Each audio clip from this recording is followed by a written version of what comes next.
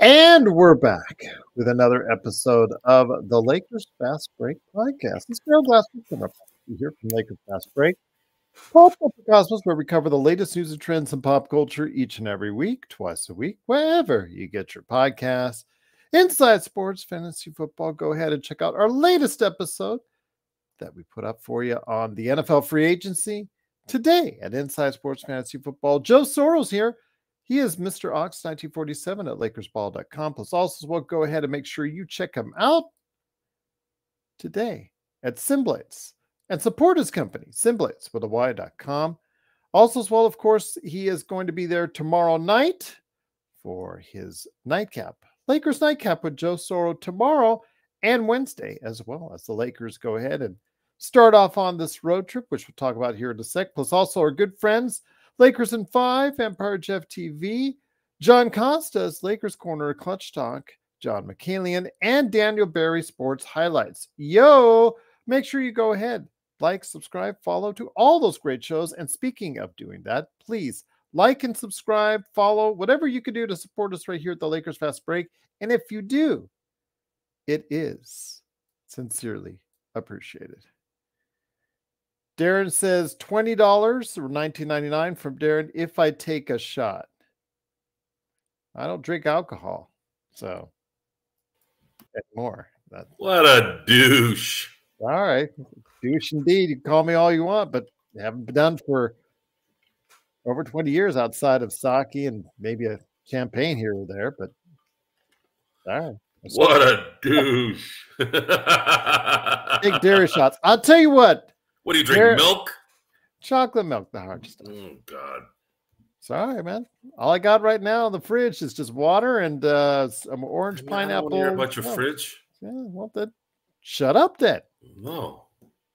All right. Sorry. All I take is dairy shots, Bloodhound. Sorry, Darren. I'll tell you what, Joe will make up if you want to. Give him a white Russian. I'm a white American. Sorry. Thank you for asking. But it is, of course, the Lakers Fast Break. Yes, I'll be here all week. Orange pineapple shots. Now, I can do that because I did go ahead with the Ninja. Make some orange and pineapple blend there. So I'll take a shot of that before we leave. I'll go ahead and I'll grab it. Yeah, I'll take a shot. All right. Yeah. Shut up. You had your chance and you blew it. But it is, of course, the Lakers Fast Break. It is Gerald Glasser. Thanks so much for watching, listening. Truly appreciate it. Thank you again, Darren, for the shot of $19.99 as far as the super chat is concerned. But the Lakers head out on the road tomorrow, Tuesday, against Milwaukee, and Wednesday, right after that in Memphis. It's actually very weird how they're putting 2 games at Memphis near the back end of the season. But hey, it is what it is. The Lakers are playing again a back-to-back. Milwaukee's game tomorrow, 4:30. It is on TNT. But the thing is in question that was announced today as far as the injury report, suddenly, and you shouldn't be surprised when you actually hear this. We talked about this as far as on the show, the trend that's always happened in these back-to-backs where LeBron James is doubtful for tomorrow's game. He's not his usual questionable. He is doubtful for tomorrow's game. So it's leaning towards not playing. It doesn't say through illness or anything like that as far as what happened to D'Angelo. It just says doubtful in regards to what's going on. But will he play or will he follow the trend that his MO per se that he's done most of the season? We'll talk about that and the Lakers' chances and how big is this road trip that's coming up. We're going to go ahead and talk about it as well. Stone Hansen and also L-Rob have said they're going to go ahead and jump back on the show here in the coming days because it's a East Coast trip. So look out for that. But also here today, a good man indeed to talk about the road trip is, of course, the guy who just threatened violence on me. It is, of course, Oxide 247 at LakersBall.com and Mr. Simblades himself. It is Joe Soros. Joe, good to have you here. While I go grab said orange pineapple slushy, smoothie, whatever you want to say, the Lakers head into Milwaukee tomorrow, possibly without LeBron James, but we'll see what happens. Stone Hansen, though, some sad words about what he said on Twitter today. But yeah, he's about him not pursuing basketball anymore. But hopefully he'll still Really? be. Yeah, he said he's just not pursuing that area of his life. Maybe it's when he considers talking about the draft and all. But he has said he'll join us as casually as a fan for continued games. He mentioned that to me last week, so I'm hoping he'll do that for the road trip. But so sorry to hear him announce that on Twitter. But Joe, speaking of things I was sad to see on Twitter, was the injury report saying LeBron James is doubtful for tomorrow's game. Your story on LeBron's tender ankle possibly keeping him out of tomorrow's game. It's part of the course, as they say, right? Yep. He misses the important game and then plays this back end of the crappier game. I wanted to start off this road trip with a win in Milwaukee with a full arsenal. And then I felt that it would be good to sit him for Memphis, but he does it in reverse. So the Lakers are going to have to pull a rabbit out of their hat, I guess, against Milwaukee. Hopefully something that results in what they did to Boston a few weeks back. If they can do that, then it becomes a good decision. And lately they've been making a good decision on when to sit LeBron and when to sit AD. So I'll hold off until tomorrow to see how the results come about. And then they got Memphis on Wednesday, which I'd like to say at least should be something that they should go home with in terms of a win. So you'll think they'll split? I do. Yes, I do. I think they'll split. Okay. And then they're going to have to run another track meet here in two of the next 4 games with Indiana, and Indiana's going to be at home. They're going to probably need 160 points to beat Indiana. Yeah. That's for sure. And I'm sure they will not get the chance to go to the line. 43 times, I think, was the amount, if you include the technical that was given. So I don't think the Lakers will get to the line 43 times on Friday in Indiana, because if you're counting that, I think you're sadly mistaken. But before I go grab said drink, I wanted to ask your thoughts on this. Again, the Lakers have been terrible all season on the road. I mean, anybody out there who's talked about any faith in the Lakers, or they'll get it done, because we've seen them over the course of this past weekend. You know, there's those Lakers fans that are in our mix, that are in our chat, that are the eternal optimists. They see the eternal sunshine peering over Lakersville, no matter what happens, not seeing sometimes the clarity of what is there in black and white. The Lakers have been absolutely putrid on the road this season, 12-20. It's absolutely a terrible record on the road. And this, to me, is the biggest road trip of the season for them, because, you know, I don't think that 6th, 7th, or 8th is within reach at this point, especially after tonight's action for at least 6 and 7. Maybe you could go ahead and sneak by Phoenix in 8th, but that's a tough wait and see. But your thoughts on how important this trip is just to build confidence in the team. Forget about the standings. Just if they do well, how much it will build confidence in a 4-2 or 5-1 road trip. I don't think it's going to build anything, just because I think they're set in who they are. Dallas is not helping us at this point. And that was the one team I thought maybe they would be able to win 1, lose 1, win 2, lose 1. Unfortunately, they keep winning. So that one's going to go a certain way in terms of not catching up to them. Phoenix is a team that's on the downward spiral, and their schedule is harder than any of the play-in teams left right now. And Houston's making things very, very interesting. That's something we're going to want to watch. At this point, they're half a game behind Golden State, and Golden State is reeling as well. Houston just won their 9th straight. If Golden State continues to just not be able to be effective, then it's very likely that Houston ends up jumping them, and the Lakers end up probably playing Houston in the play-in.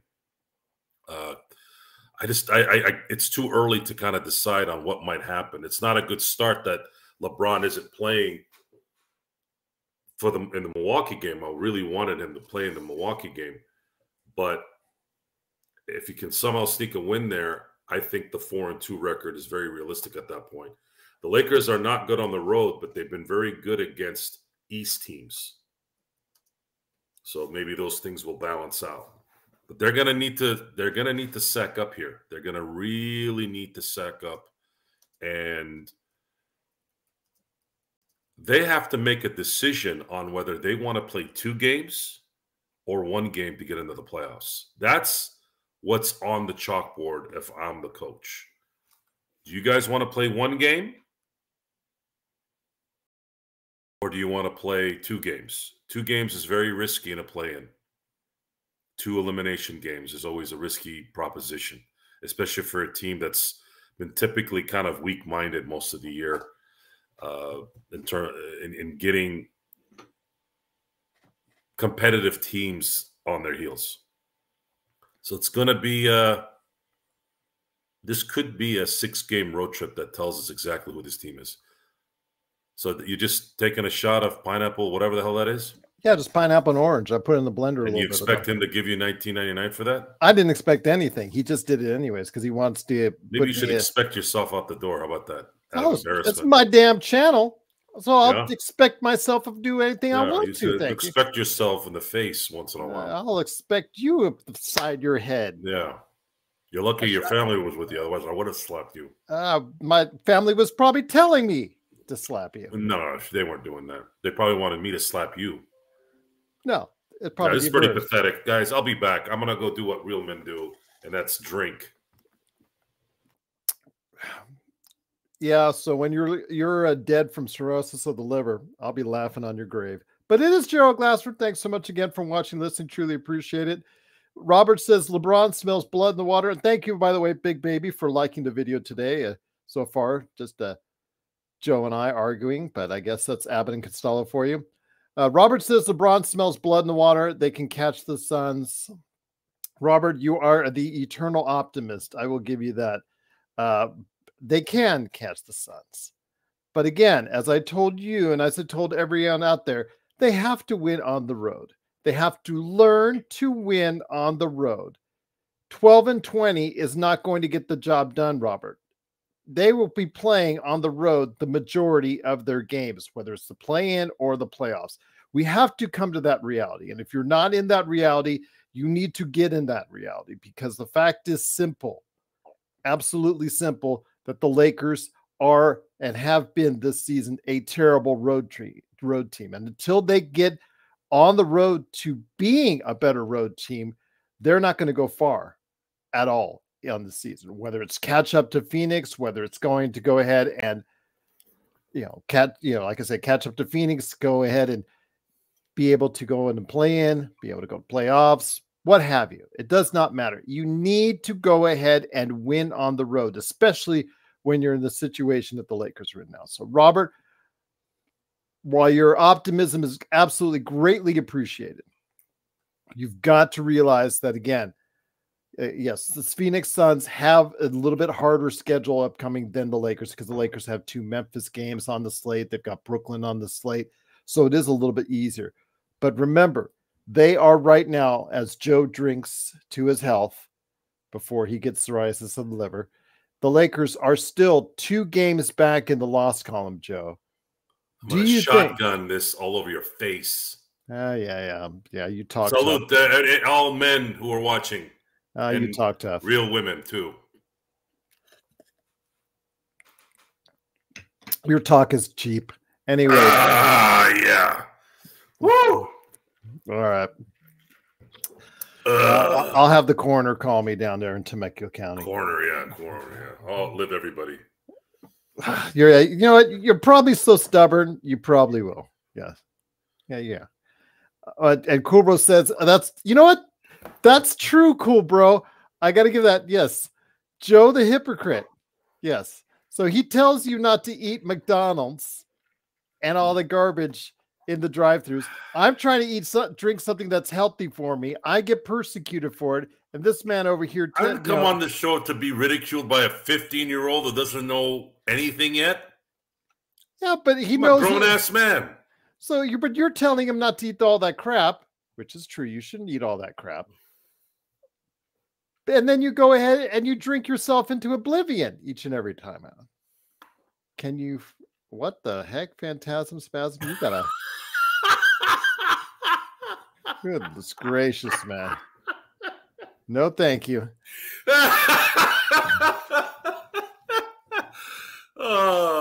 That's crazy. Yes, internets. Exactly. Darren says alcohol cleans up your system. Now, I heard the old wine deal. If you drink a glass of wine, supposedly it's good for your health. So it is what it is. But it is the Lakers' fast break. But Joe, getting back to the Lakers, they have to win on the road. They're going to have to win on the road in the play-in, playoffs, regardless. And I understand Robert is very optimistic on the Lakers, but they're 2 back in the loss column behind Phoenix. They're at, 2.5 games overall, if you count the wins as well. But the task is daunting in the final 10 games to go ahead and get the Lakers where they need to be, at least above Phoenix for 7th place. Or 8th place. I'm sorry, 8th place in the Western Conference. So I really think that's going to be a tough deal for them to do. The issue is too is what are they playing for? Are they going to do all this only to face Denver in the first round? If that happens, they're in trouble. Yeah, they're dead in the water at that point. I think that's something you and I both adamantly agree upon. I think there's a small chance that they can beat Oklahoma City. They match up very well against them. But then how much is that going to tax them playing all the way in Oklahoma? Then if they face, let's say, Minnesota in the second round, based off of current standings, you got to travel all the way to Minnesota and all the way to LA. It's worse. It's worse if they do it. It's not going to be. It's going to just keep getting worse. You're going to play, let's say, Oklahoma City. Then you play, let's say, Minnesota in the second round. And then you play, likely, Denver. Mm-hmm. And then, the Celtics might be meeting you in Boston there. It's just, it's too, for a team that's got depth issues, for a team that doesn't play well on the road, for a team that doesn't have a third guy that can really kind of spell the 2 stars. D'Angelo can on one side of the court, but we would need someone that could play on the other side as well, especially if you're trying to stop an elite scorer, which as they get on and on and on to this thing, Denver, Boston all have elite scorers on their team. It's just going to be very difficult. It's just not likely to happen. We're going to be here for the ride, but the ride will likely stop sooner rather than later. It's just the predicament that they're in at this point. You're asking them to do the same exact thing that they did last season, correct? As far as, or similar trajectory as far as to go up through there. Yeah, they were fortunate to. They were 7th spot. They were fortunate at the 7th spot. They won a game that they almost lost, by the way.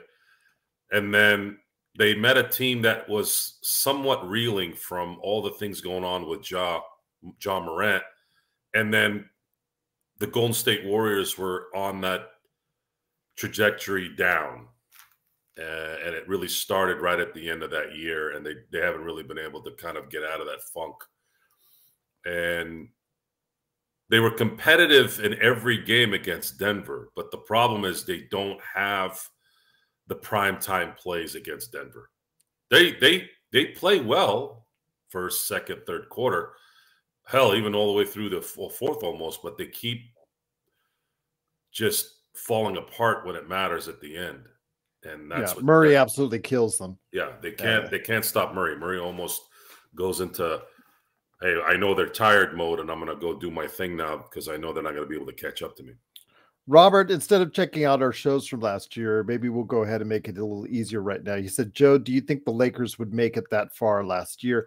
I think we could say yeah, kind of, and say, I think we were saying yes. We definitely thought they would beat Golden State. Now, Memphis was an issue we thought, or would be more of an issue, but their injuries looked like that was their undoing. I thought their injuries really in the front line really hurt them, Joe. So that was a little bit more of a guessing game. But Golden State, we absolutely thought to a man that we thought Golden State was absolutely going to get it done. When they beat Memphis, I thought they were going to make a run, and I had a pretty good feeling that they would be competitive against Denver. I just didn't know they'd be competitive for 4 games and then get waxed in all 4 games. Yeah, they should have gone 2-2 in those first 4 games. They were ahead a lot in game 2. They were ahead a lot in game 4, but they just couldn't close the door. They don't have that third guy that could keep people honest. If they had this year's D'Angelo Russell, I think they would have won those 2 games. But they didn't have that because Denver outcoached, outplayed, and outclutched the Lakers. They basically were the Lakers when they win championships. They just outclutched people. So I want to ask you this also. Bag and Dragon was talking about, and again, it's the Lakers Fast Break. Truly appreciate you joining us for the snack pack. Bag and Dragon said earlier about if, let's say, they face OKC, for somehow OKC goes on a run, climbs back over Denver to get to first place, and then they would be facing, let's say, the Lakers get through the play-in and end up in 8th place. If that's the case, Joe, OKC, I think, is a better matchup. He said to something that Bag and Dragon said, Chet Holmgren would be very successful against AD. I don't think yet, Bag and Dragon. Give it 2-3 seasons when Holmgren has got a little bit more strength, a little bit more experience, and when AD is a little bit more on the decline. I think you will see a little bit better success for Holmgren at that point. But right now, AD, as we've seen all season long, has dominated Holmgren at this point. AD has had trouble only against what do you count him? 3 or 4 right now? He has 3 or 4 that he can't beat at this point. The AD has shown that he's a power forward. He's not a center. He's been getting beat up by But against Holmgren, he's still Holmgren, he won't have a problem with. Yeah. Holmgren doesn't have enough beef on him. Although I have to say that I give a lot of props to Chet for missing all of last year and currently is on pace to finishing the season playing all 82 games. Yeah, big credit. He's going to be big credit to him and big credit to those who worked on him in the offseason to make him healthy. I had some dialogue on the internet today on what Chet Holmgren's potential is. Someone had mentioned that they see a little bit of Pau Gasol in him. And I start thinking, I'm like, that could be something. Although he's a better defender than Pau, but in terms of impact, I could see. I would say Pau's a better rebounder. Holmgren is a better rim protector. Right. I'd say in terms of impact, not so much the game that they have, but I'd say his floor, if he stays healthy, is Pau Gasol, which means he'll be a Hall of Famer. Someone had mentioned KD. I said his ceiling is KD, but it's not likely he'll ever reach that because KD is a sniper. He's a sniper game in and game out. That's a gift that doesn't just come around, and it's not something you necessarily develop. It's something that's already in you, and then you develop it, kind of like speed. You can't teach KD's ability to score. And I don't think he'll get to that, but that would be a ceiling if he were to get there, right? So I think he's going to be in the middle, which is, again, Hall of Fame worthy at that point. But as far as AD is concerned this year against Chet, I think it's a good matchup. The Oklahoma City Thunder have a problem matching up with the Lakers. They have a major problem matching up with LeBron and AD. And if it's in a 7-game series, it's going to be a dogfight. That's for sure. And I think the Lakers have a chance at winning that series. But the problem is, again, it's not just one series. And the geographical situation that's going to come about in this thing is going to be murderous. Think about it for a second. Let's just put this in perspective. Let's say the Lakers make it to the 8th seed, and then Oklahoma City steals the 1 seed. We're playing Oklahoma. They have to fly to Oklahoma for the first and second game, come back home for 3 and 4, and then they have to go back and forth if they go 7. That's a lot of miles to fly. Let's say they win that series in 7. Then they likely will play Minnesota in the second round, which means likely, because I'm predicting that Karl Anthony Towns is going to miss the first round in the playoffs. I don't have any inside information. I'm just going by his injury and what it usually means. They think they could probably beat New Orleans or the Clippers or Sacramento or Phoenix, whoever that is, that's going to be sitting at 6. Clippers, right? They win that series. Now the Lakers have to play Minnesota. They have to start there for 2 games. Then they got to fly back. And then again, the last 3 games back and forth. So imagine if that's a 6 or 7 game series. It's going to be a lot of travel there. Let's say they win that one. It's likely, barring injury, that then they're going to have to go face Denver in that altitude, their talent. It's murderous row of a playoff run. It would be unprecedented, not just in who they're playing and where they're playing, but it'll be unprecedented in that an 8 seed beats a 1 seed, beats a 2 seed, beats a 3 seed, then beats a 1 seed in the finals, because I'm thinking Boston's finally going to get over the hump based off what I've seen. It would probably likely put LeBron in a category that there will be no denying anymore who the greatest is. That would actually, in my book, be a greater feat than him beating the 73-9 and 9 Warriors team in 16. Really? Absolutely. Okay. Absolutely. Because he had to come back with just 3 games there. This is a gauntlet of a run. A gauntlet. You're talking every single series from 1 to 4 is going to tax you to death. And if they were to make some miraculous run and win it all, beating those teams, you're essentially beating every top team in the NBA. Every single team I just mentioned is the top 4 teams based off of the regular season in my book. I think Minnesota, I think Oklahoma City's better than Milwaukee, better than Cleveland. It's going to be Denver, Oklahoma City, Minnesota, and the Celtics. Those are the top 4 teams. It's a fantasy. I'm just kind of saying what it would mean should they have a miracle here. And at the same time, informing everyone that this is what the Lakers have put themselves in. Those 4 and 5 games we talked about on the last show, on how detrimental those losses were, those losses to Chicago after the Brooklyn loss, the Chicago loss, the San Antonio loss on the back end of a back-to-back. There's a lot of losses. The Memphis loss, the Heat loss when they were really struggling. 5 losses right there that you should have won would have put you right now in a situation where you could probably comfortably get a 5th seed and at least start the first round at home, even though you wouldn't be technically at home, because I think the Clippers end up likely at the 4 or 5 anyways. It's a lot of stuff, man. It's a lot of stuff. It's a lot of stuff to ponder and to think about. Joe wasn't saying that he is, the greatest of all time. He's saying that it would be a great run if the Lakers, from where they're at, 8th or 9th place. He's never going to be the greatest, guys. I watched Michael Jordan play. I watched Kobe Bryant play. From basketball, pure basketball, LeBron is not a better basketball player than Michael Jordan. It would be his greatest run of his career. His career, his basketball career. His career only. There's no more denying anything after this, is what I'm saying. Okay. You cannot deny. You can't sit there and nitpick anything anymore. It would be next level type stuff. Think about it. He's created his own niche.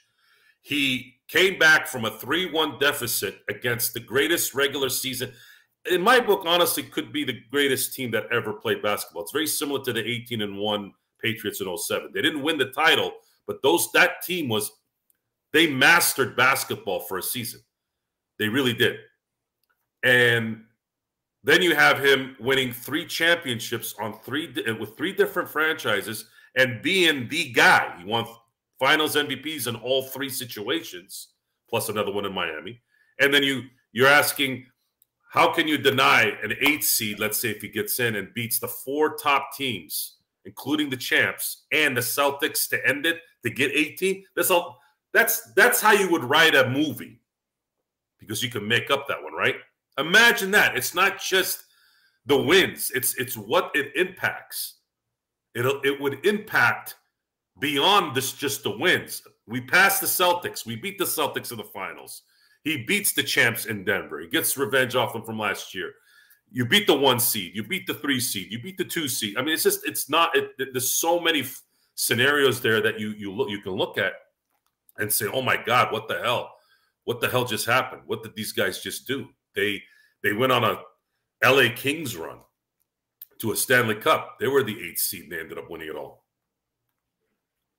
So I want to ask you this again. Phoenix does have a little bit of a harder road, especially after losing tonight to inexcusable loss to the San Antonio Spurs. And if the Lakers have one of these inexcusable losses, you know what? That then, of course, that brings everything right back to square one for us. But if you look at and compare the last few games left, the last 11 games for the Lakers and thereabouts the same for the Phoenix Suns. Actually, I think they have 10 games left because the Lakers are 2.5 games back. At Denver for Phoenix, at Oklahoma City, at New Orleans. Those are 3 losses right there that they're staring in the face.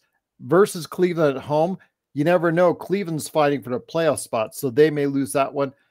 At home against Minnesota, New Orleans, the Clippers, who knows what Clippers you're getting on which day of the week, because they absolutely suck right now. But by the time they play them, they could be on a hot streak again. They played 2 against the Clippers, home and away, and then end up Sacramento, Minnesota. So I give you the fact that Phoenix's road is a little tougher, Joe. Is it tough enough to allow the Lakers to squeak in there if they have a decent road trip? Because I think that this road trip is going to define where the Lakers are going to end up.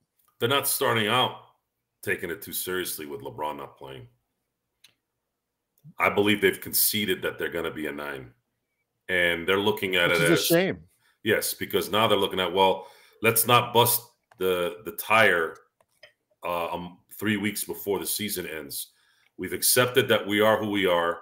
Let's just get there with LeBron intact, with AD intact, and everyone intact, and then we'll go play hard once we get in the playoffs. That's what they're looking at. They are looking at last year as a barometer. They're like, look, if we can just get in, we have a chance to possibly make a run again. So how irritating will it be if the Lakers, let's say they keep it close. Let's say it's like a 5-point and under loss for the Lakers tomorrow. How irritating will that be? I'm already irritated by the team, so it wouldn't change much.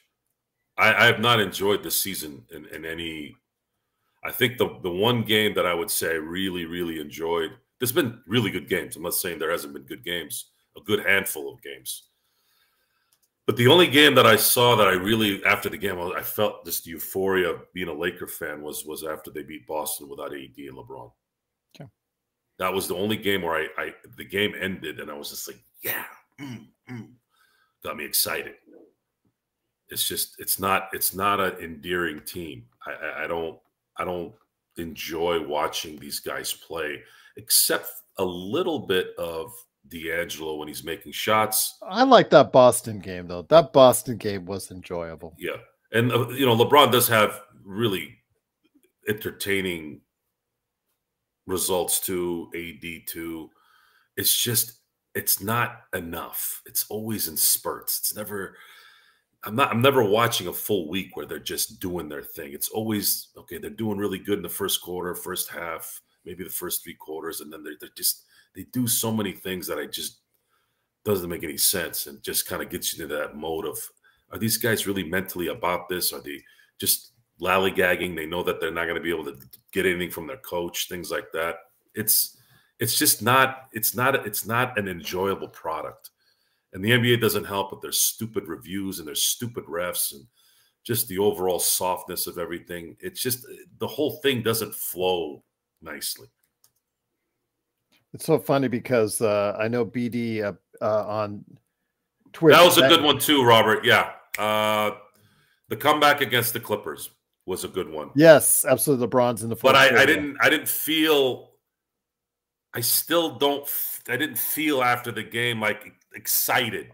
What was the one with D'Angelo hitting? Was that that wasn't the, what's the one with D'Angelo and the hit that had that huge comeback? Which game was that one? He's like, he had that like 28 points in the, I forgot. Yeah, but that one was a good one too. But I wanted to mention Bag and Dragon. They'll have to pick their poison because he was talking about, the Lakers have no chance if they meet up against Luka in a play-in. He's mentioning that, and it's tough. Pick your poison: Luka and Kyrie, or KD and Booker, or Steph and whoever you want to say, Kuminga, because you can't say Clay anymore, or unless Clay sometimes wants to go ahead and play, and sometimes he does, sometimes he doesn't. Or Sabonis and Fox. You're not going to have an easy, matchup, any of these, Joe. As long as they're healthy, and each of these teams is going to be a tough matchup in a play-in or a scenario, Joe. Yeah, the West is, looking at the standings, you have the 11th freaking seed above 500. And they just won 9 in a row. They have a better point differential than the Lakers too, by the way. Yep. They have a better below zero. Yeah, they have a better point differential than Dallas, than Golden State, than the Lakers, than the Kings. And this is the 11th seed that was supposed to be done about 2 weeks ago. Yep. You look at the East, and you have the 8th seed, Philadelphia 76ers, who are 39 and 33. And then after that, it's 34, 38, 32, 39 for the 9 and 10. You really don't really have any juggernauts there. You have Boston, the Bucks, and that's it. Everyone else is good to mediocre.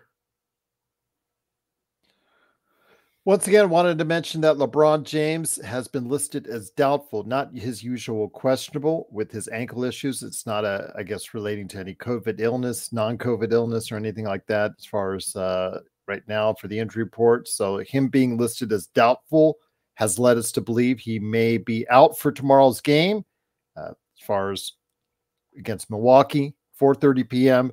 Go ahead and join us on the playback.tv South Sacred's Fast Break simulcast, and we'll go ahead and hopefully have Stone Hansen, and also L-Rob is going to hop on one of our post games here in the not too distant future because we're on the East Coast now, so it's easier times for some of these guys. We're looking forward to catching up with them as well as they talk Lakers. But Joe, it is to me the most important road trip of the year. I know they have one final road trip of 2 games at the back end of the season, but I still think this is where all the marbles are going to happen. This is where the Lakers, who are pretty much statistically fixed in 9th, still have a chance. I think a slight puncher's chance to get into 8th, especially to how hard Phoenix's road is to the end of the season.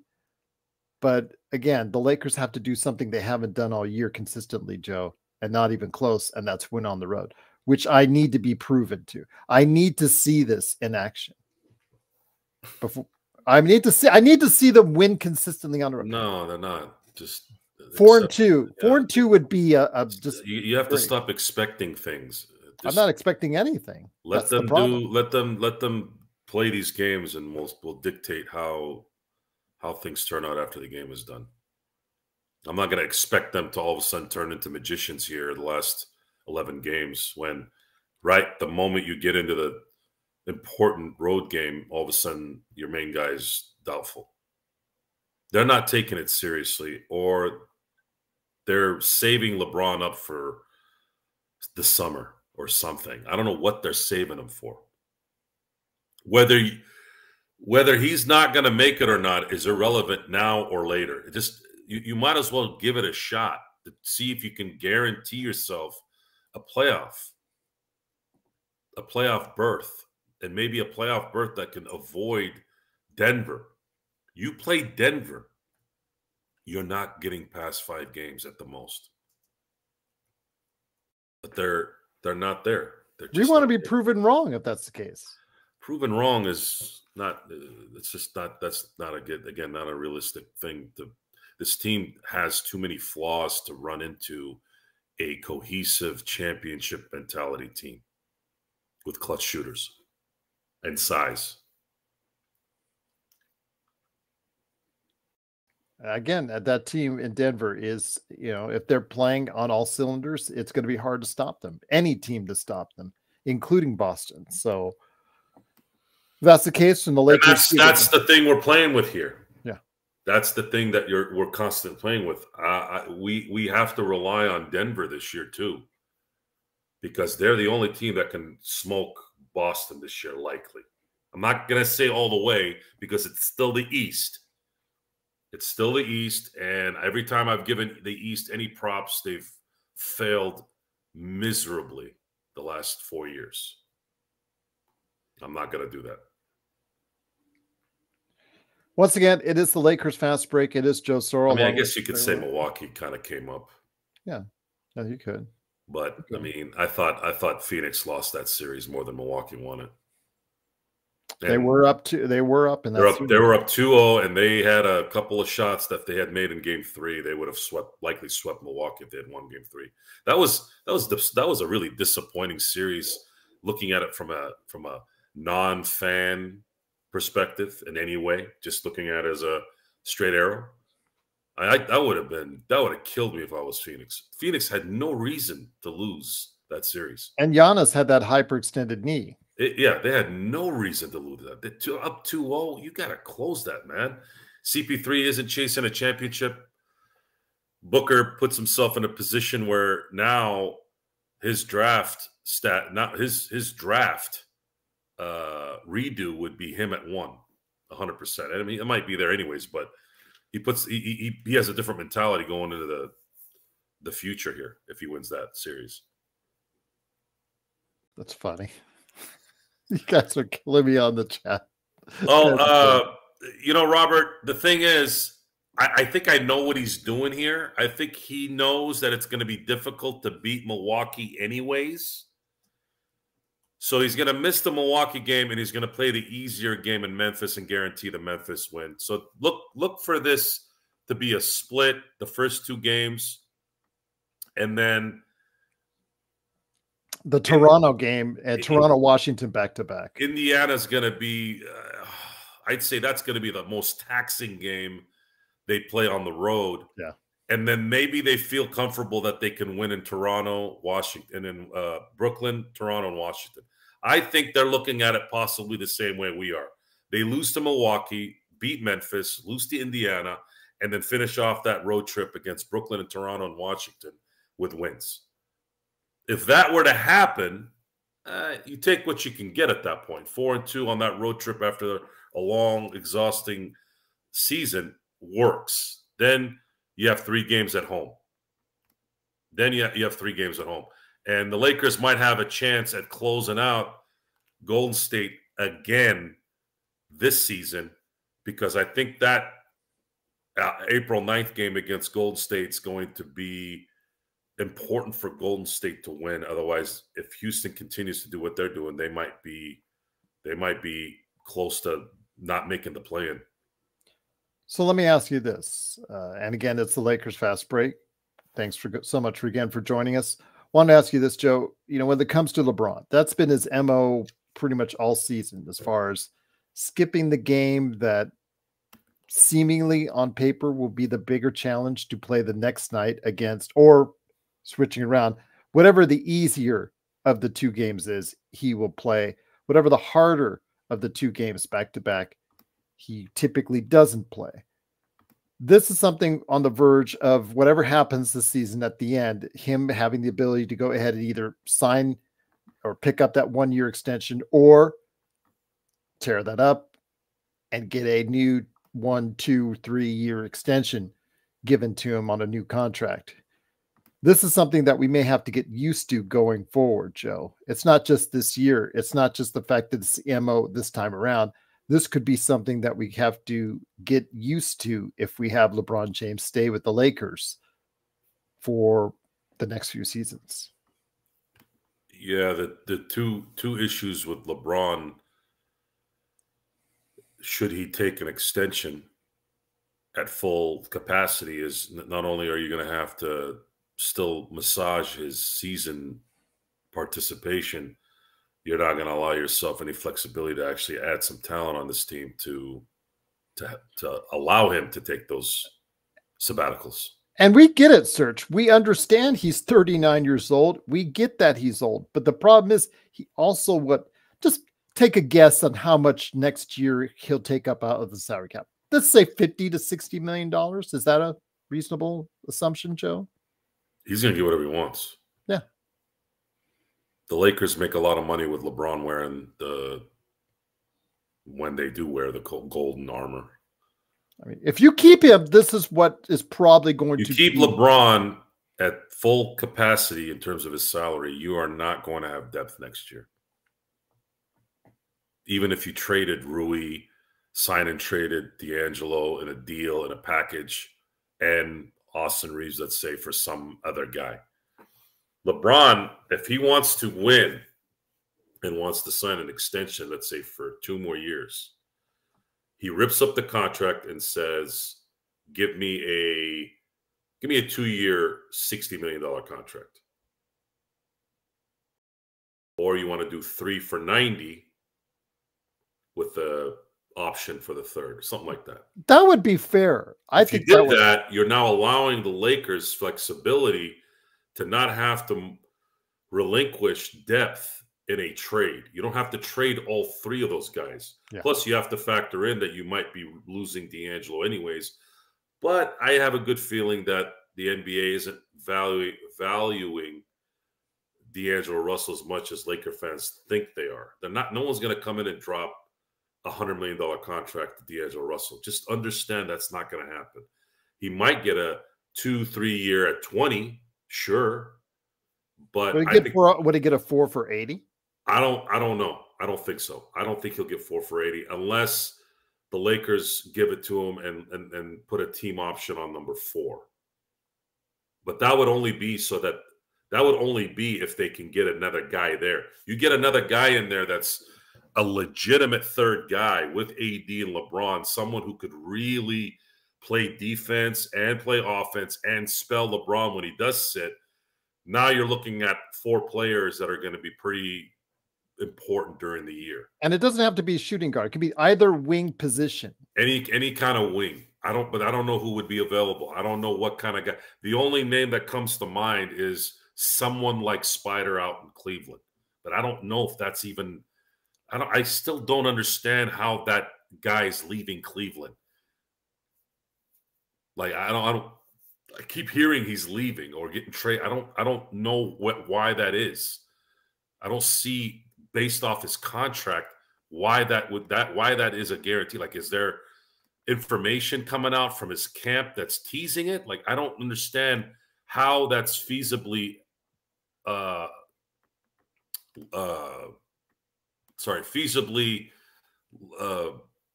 geez, I'm forgetting my words.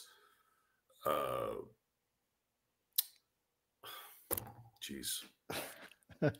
I don't know how that's contractually old, doesn't it? possible. That's it. That's the word I was looking for. Okay. I don't know how, based off his contract, it's possible for him to leave at this point. His contract doesn't run out until next year. And then he has a player option for that following year. But that doesn't do us any good. What are they going to do? Trade him in this offseason? For what? What do the Lakers have that they can go get a Donovan Mitchell type player? This is the problem. And we have to understand that if the Lakers don't make it out of the play-in, they're now a lottery team, which means New Orleans has an option to switch to this year's draft. I hope they do. I really hope they do, as far as take this year's, because this is a bad year for the draft, and the Lakers can just focus in on a better year for drafting next year. But that's just my opinion. I think it's a better draft overall next year. I think it's a deeper draft from what I'm seeing. But position-wise, you never know where the Lakers may be at that point next year. So could be a correlation to them. New Orleans would have to say, we think they'll stink more next year, so we'll wait till next year. That's the only thing. That's what they're gambling on. Yeah. If they do indeed go that route, then we might get lucky and have a lottery pick this year that maybe they actually do draft someone that has. See, that's the other thing is how this just absolutely derailed in so many ways in terms of the depth. Imagine if you had drafted a functional, valuable player in the draft this last year. He would have played an integral part on this team and helped it a lot. Then you have this year's draft to even to pick somebody. Let's say if you keep your pick in that area in the teens. Now you have two players that you don't have to pay a lot of money for that would be valuable rotational players. And then this summer you bring back D'Angelo, or you sign him and trade him for more talent, and then you can give it another shot if you decide that you want to keep LeBron for another year or two. It's a lot of stuff that they have to make up for. It's a lot of screw ups that they have to cover their rear ends with, and they have to do it all in an off season if they have any shot at being competitive for a title. That's true. That's a good point. But I wanted to go ahead and make sure your comments out there are correlated on the show. Truly appreciate you talking out there to us on that. Darren says, I honestly think the analytical BS made the coaches tell him to stop shooting his turnaround. I think he was talking about Rui. Were you talking about Rui on that? He should just do it. It's trying to get closer than screwing up his game. Were you talking about Rui on that? I think he's talking about LeBron. Okay. LeBron was doing the Hakeem turnaround jumper. Yeah, that's true. Very, very, very consistently in 20 and 2021. Xbox, I know he's a fellow Australian, a giddy, good rebounder, excellent playmaker, cannot shoot enough consistently to save his life, and defense, he is obviously a little slow-footed, so that's the problem.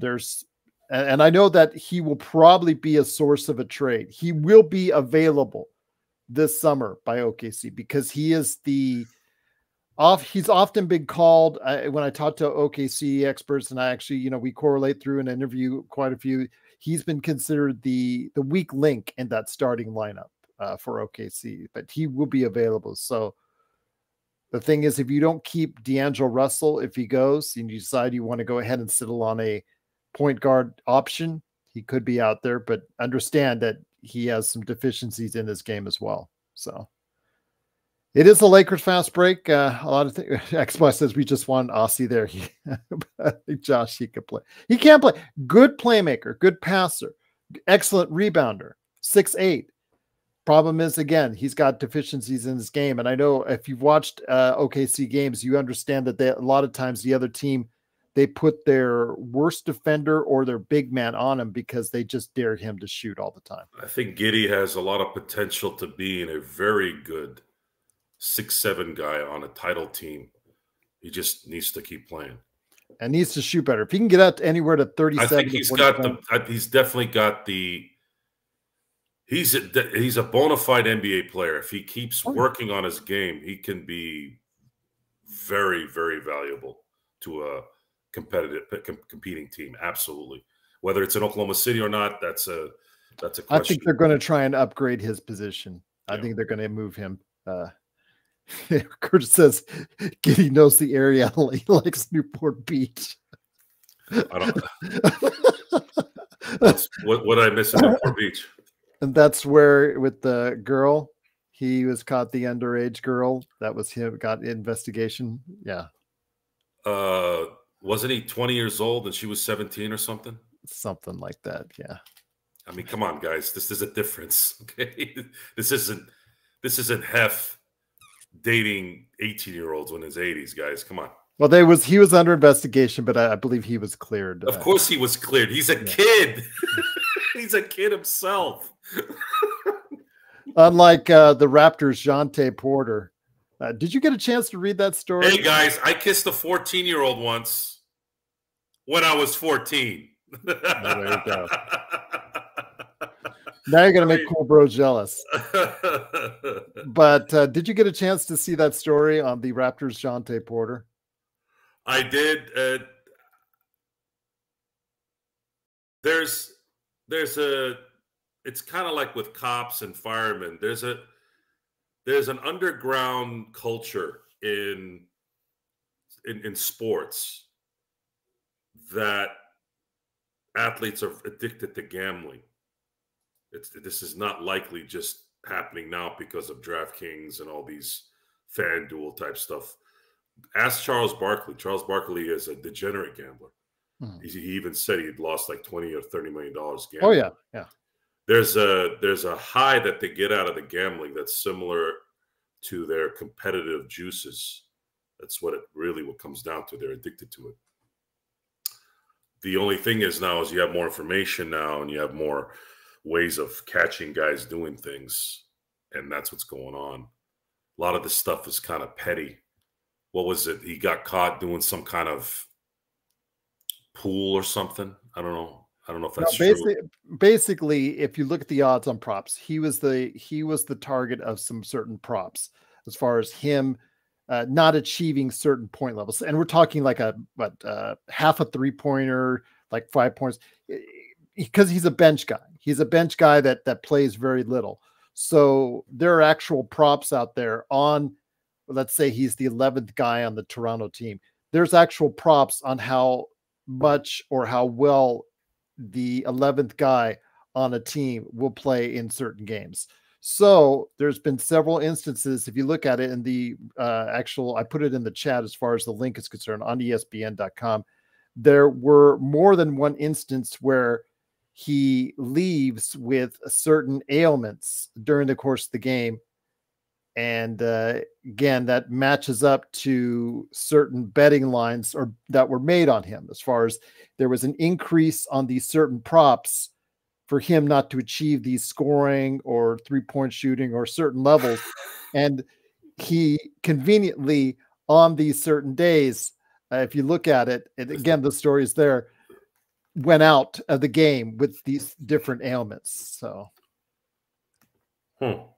like Kurt says right now, there were prop bets for tonight's show that I would have an orange pineapple drink. So yeah, there you go. Of course, if you won on that, but it's very suspicious to say the least. I mean, we talk about Ohtani making the news today. Of course, he's claiming that he had he did not make any bets. It was all through his interpreter and all that stuff as far as him doing it and whatnot. So he was very adamant and out front. And I think, like Joe says, I think this is going to eventually get behind, be pushed out of the way, because Ohtani is, if they can't find anything on Ohtani directly, then that's going to be a done deal there. But this smells, Joe. This smells. If you look at that story and you read like very interesting. Don't you think? You play with the devil eventually catches you and your people doing things, playing with things. The NBA corporate business is a greedy whore. Not just a whore, greedy. They can't help themselves. They want that money. And in that money, you get casualties on the way that they don't care about. And on top of that, they punish. It's kind of like the NCAA before the NIL. NCAA got all the money. And the second you bought a candy bar, they were on your butt asking you where you got the money to buy the candy bar. And it got to the point where people got so fed up because of how tight they were that it ended up backfiring on the NCAA, and you've seen the results. The only negative with that is the collegiate game is losing all the great coaches now. So now we're going to have watered down coaches. We're not going to have any Nick Sabans. We're not going to have any Jay Wrights, any Mike Krzyzewskis. No one. No Roy Williams anymore. I think we're going to have a bunch of free agent coach type guys. Look at Calipari. Calipari keeps losing. As good of a recruiter as he is, as big as he had a loaded team. Yeah. So there's issues. There's issues with that we're noticing in the NBA that I think we're in denial of. The NBA has always been an arrogant player first league, but it's gotten to the point where now it's 10 times worse. Yeah. And the coaches can't really coach. And if they do, they get fired. If there's one thing that I can say 100% that LeBron really messed up with the NBA is his ability to not respect the coaches that he's played with. The Bickerstaff, did you hear about the things with Bickerstaff about, he's a Cleveland coach, about how they believe bettors were trying to contact him, doing the things about, I know where your kids live. That's threatening him. That's bad. Yeah, that's bad. I mean, they already hear, some of them already hear it in the arena from bettors in the arena yelling at them that they aren't going to cover some type of bet of theirs. I think if that happens, you got to kick them right out. Yeah, but you've opened Pandora's box, Adam Silver and Roger Goodell and all you Manfred, all you guys opened this up. You wanted the money. You want the money, and now what if somebody gets clipped? What are you going to do then? Because you assholes like to right away change rules the second something happens. What happens if somebody dies because of this? Are you going to change? Are you going to stop working with DraftKings and all those guys? The answer is no. Kurt versus justice for Rudy Gobert. I'm just going to say that it's very hypocritical, Joe, because remember there was a time when Las Vegas, the city I live in, was persona non grata. All the sports didn't want to have anything to do with Las Vegas. It was such an evil, so bad to be associated with Las Vegas. Oh, then all of a sudden Las Vegas is our friend. Everybody wants to go ahead and be a part of Las Vegas. Let's go ahead and move our team to Las Vegas. Let's go ahead and get a team for Las Vegas. Let's go ahead and make sure that Las Vegas has this draft. Funny how things change in a course of a decade, as far as the perception from these sports entities in regards to Las Vegas, and now sports betting on top of it, because sports betting is legalized almost everywhere in America. Is it hypocritical? Of course it is. It's just like when they would not let players sponsor beer, yet every commercial is a beer commercial. Exactly. And the thing is, now get this. Is this a stupid rule? You cannot drink beer in a commercial, but as soon as you come out of a break, you're watching a movie, you can watch that movie character drink a beer 30 seconds after that beer commercial. How stupid of a rule is that? It's I'm sorry to use this as an analogy, or as a comparison, not an analogy. I'm going to wear a mask coming into a restaurant. The second I sit down, I can take it off. So what? The virus goes, hey, they're sitting in the booth. No, they're at the bar. Hey, no. Wait for the people that come in from the front door. Then we'll get them then. The smarter people are, the more information you have, the dumber we've become as a society. We've always been dumb, but there was a reason to be dumb. We didn't get food. We were looking for homes, and I'm talking about years ago. There was issues. There wasn't schools like there are now. Now you have all this stuff, and you have everything at your fingertips. You don't even need to go to school. You can go online and learn anything you want about the Civil War. You could sit on the internet for the next 6 months and learn everything that ever happened in the Civil War, more than any class that you can take in college, high school, or elementary school. What do? We go on OnlyFans to spank it. That's what we do as a society. That's what we've done with that information. No, I don't do that. I don't go to OnlyFans. I'm very paranoid when I'm on the internet. Our crowd is still trying to get you to do an OnlyFans. The second you go to those places, God knows what's going to happen there, right? Hell, even Instagram. Every time you look at stuff, they're just the algorithm. You look at one little thing that you clicked on, all of a sudden now you're interested in watching women work out at the gym. Okay, right. Best thing to do is just put not interested on it. At least that's what I do. We don't OnlyFans, Joe. That costs. Thank you for sharing that, Joe. Sir, I'm not wrong, right?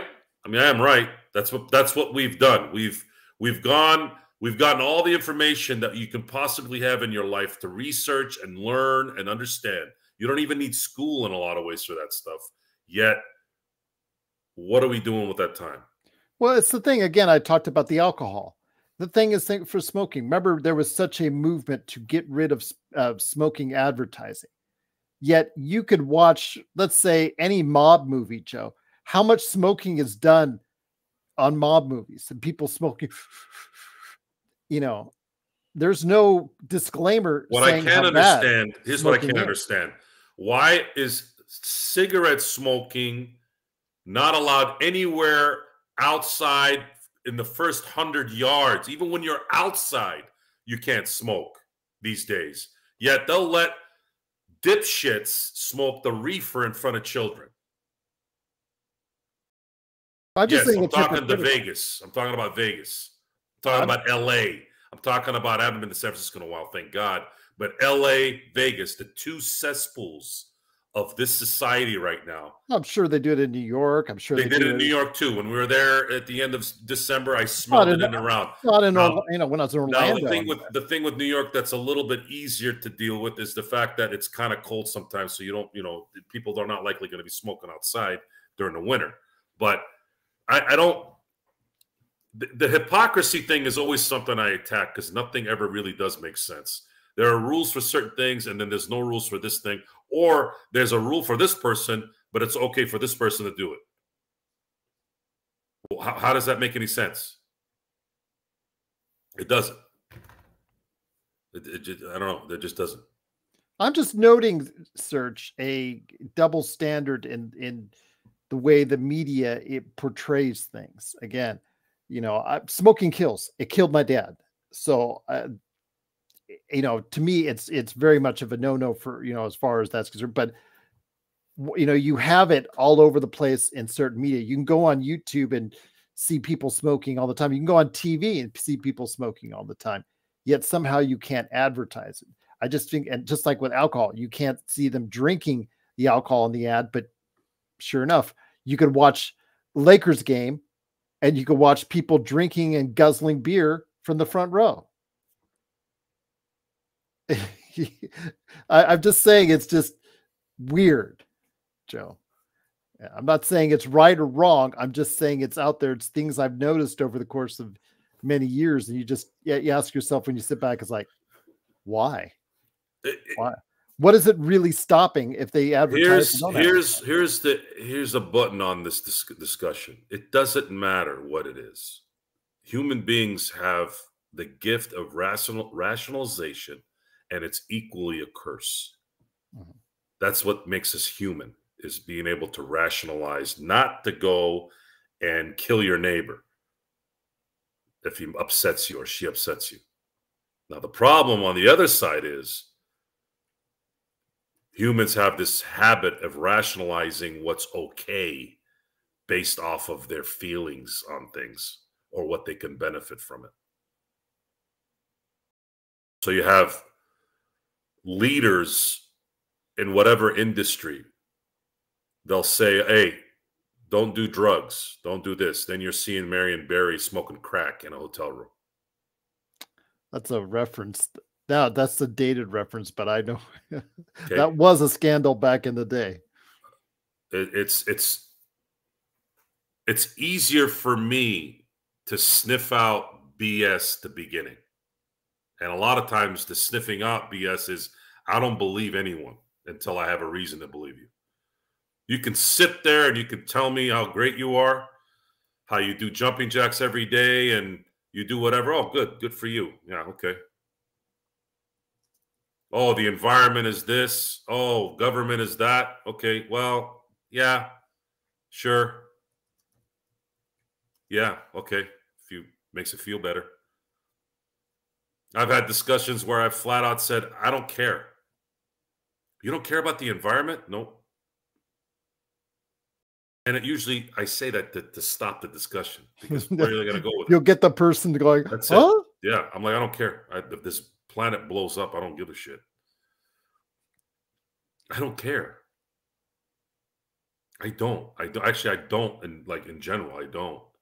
Because I don't believe anybody. I don't believe anyone. I don't believe in environmentalists. I don't believe politicians. I don't believe anyone when it comes to stuff like that. Because how do I know you're not? How do I know you're not lying? How do I know you're getting the right information? Almost all scientists in this world are backed up money-wise by rich people. So how do I know you're not rationalizing your scientific findings? There are a few out there that are honest. There are a few people out there, like, let's say, Tesla, who said, I want to make this available for the world because I want the world to have this. I'm not saying everyone sucks. It's just that most people suck. It's funny, now they're getting into which is the most popular Australian band of all time. AC/DC, NXS. I'm waiting. I don't think you could get past AC/DC, honestly. Men at Work. I'm waiting for Kurt Affair to put in the Wiggles. I'm just waiting for it. But is the Lakers fast break? Search and destroy. I know how many chat rooms that you govern, and I know that we're not the priority among them, but anytime you're here, it is immensely appreciated. And I truly appreciate everyone out here on the best chat room that's out there. And of course, BD, everybody was on Twitch tonight, everybody on Facebook. I truly appreciate all the likes, follows, and subscribes. Kylie Minogue. Hey, I think she's doing a special for Sirius. As big as Kylie is, I don't think she's bigger than AC/DC. No, AC/DC just has too long of a run. Yeah, has too long. I'd say AC/DC. I'd say that, yeah. The Wiggles, although they've made some cash over the years, I'll leave you that. So it is the Lakers fast break. It is Joe Soro along with me, Gerald Glassford. Thanks so much for watching and listening. Truly appreciate it. Don't forget, tomorrow, 4:30 is the game time. It is the Lakers and the Milwaukee Bucks. Will LeBron be there? He is doubtful. So we not saying that he's not going to be there, but he's usually questionable. He is now doubtful. So we'll let you go ahead and. That means he's not playing. There you go. What I want to know is why do you make this announcement early? Wouldn't you want your opponent to prepare for LeBron and then say he's not available before tip off? Never understood this announcement. Hey, he's not playing tomorrow. Oh, great! Now we have tactical advantage, I guess, is not important during the regular NBA. Are they all in on the DraftKings deal?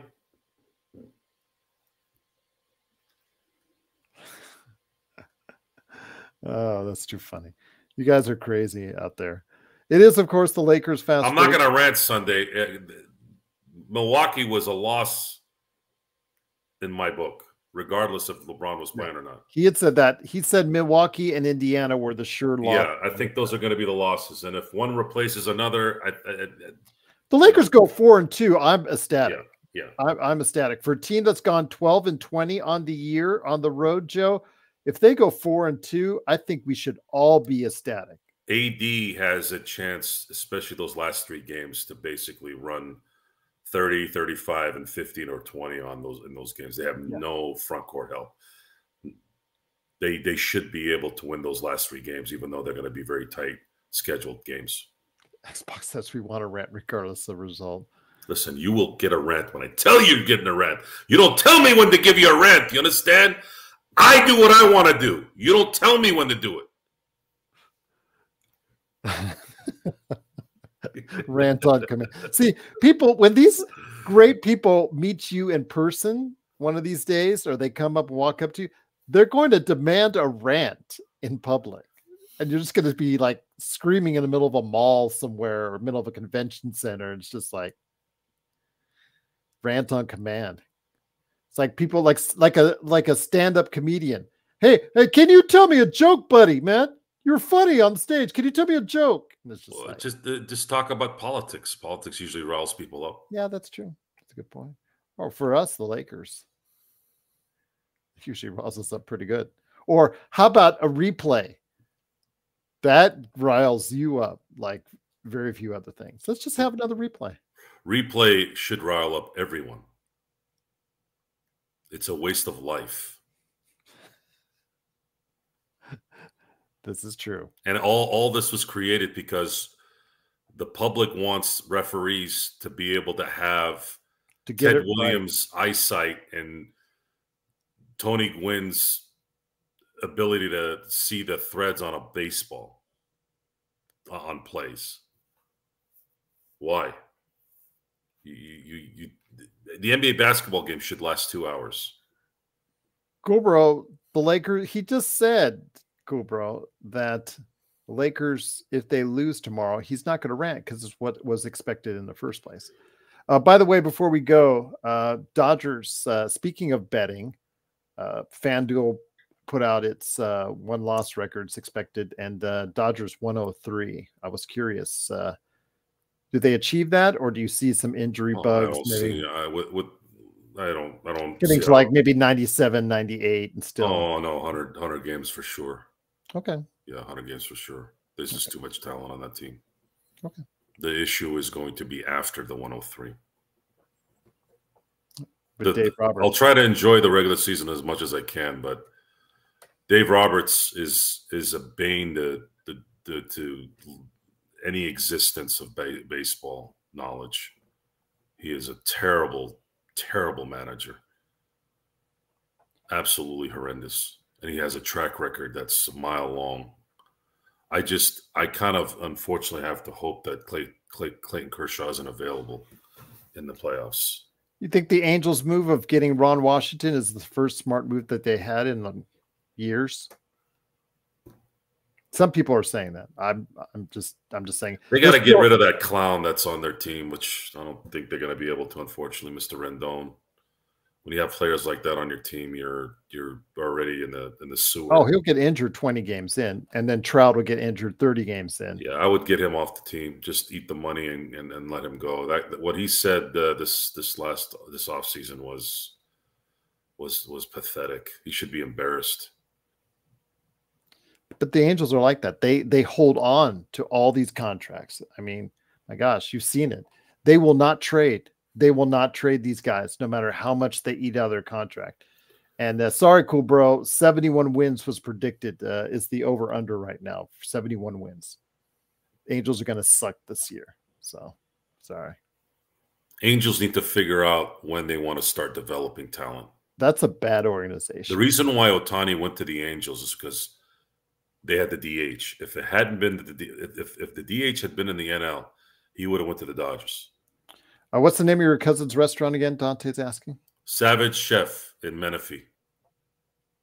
He also owns another restaurant in Old Town in Temecula called Soro's Grill. But the one in Menifee is the big one. Soro's Grill? Yeah. Cool Bro says, what do you got? What do you have them hope for? They let you down every year, Cool Bro. Artie Moreno needs to sell the team and go retire.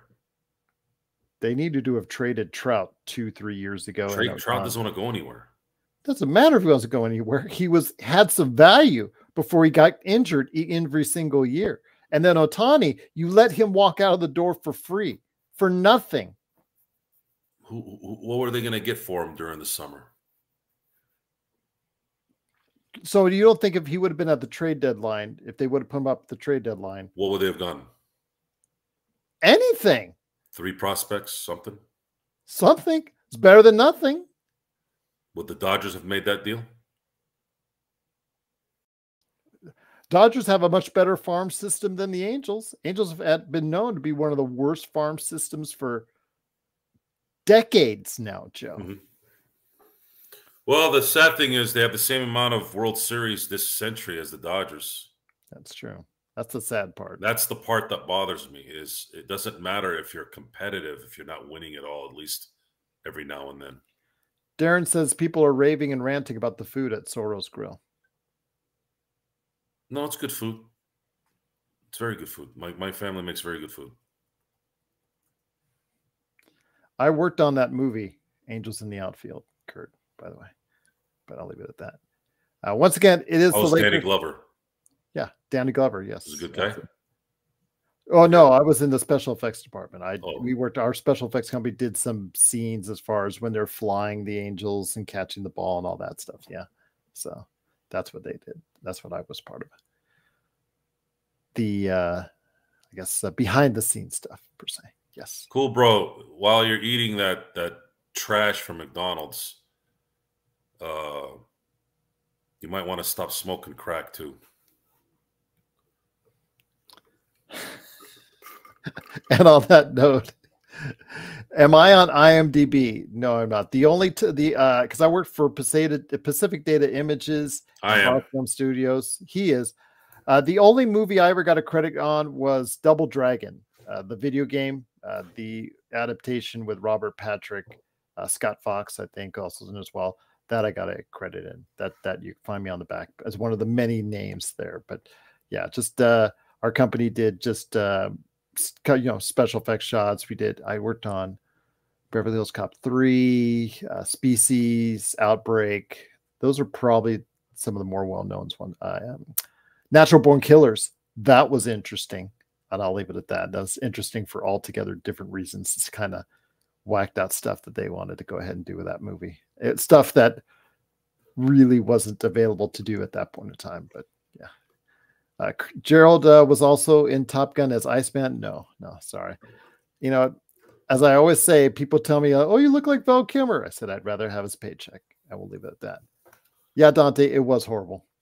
And the special effects were horrible. I know, because I helped work on them. So I will leave it at that. Once again, it is the Lakers Fast Break. Yeah, the games was good. I will give you that. It is Gerald Glasser along with Joe Soro. Please tune in tomorrow, 4:30 p.m. Pacific. Right there for you. It's going to be the Lakers and the Bucks.